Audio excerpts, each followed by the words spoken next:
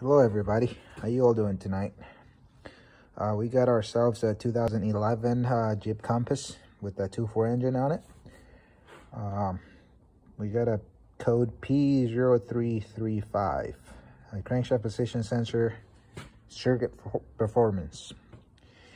The crankshaft position sensor on this one is located behind the engine. Back here is that guy right there. So you guys see that? That's the one. In order to gain access to it, you're gonna have to remove this heat shield, which goes right here. So it's a 10mm nut that goes on this stud right here, and then there's a little 10mm bolt and a 13mm bolt down here.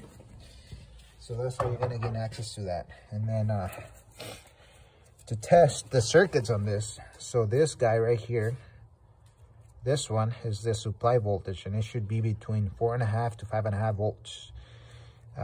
This one on the other end is the signal voltage, which is also a 4.5 to 5.5 volt circuit. And then the middle guy, that's gonna be your ground. I already tested this, and I get 5 volts on each one on the ends, and then the middle one, to test it, I put the test light on my positive battery one, and then touched the middle ground there, and then the test light is nice and bright. So that tells me the circuits are good.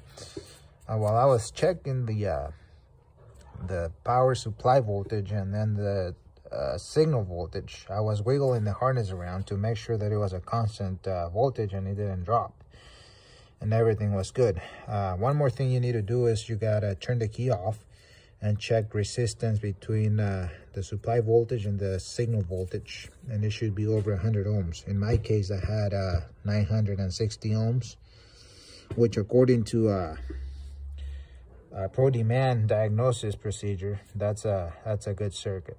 So yeah, that's that. So that tells me that my problem, it's the sensor. So we're gonna head and replace the sensor, and that should take care of the problem. All right, adios.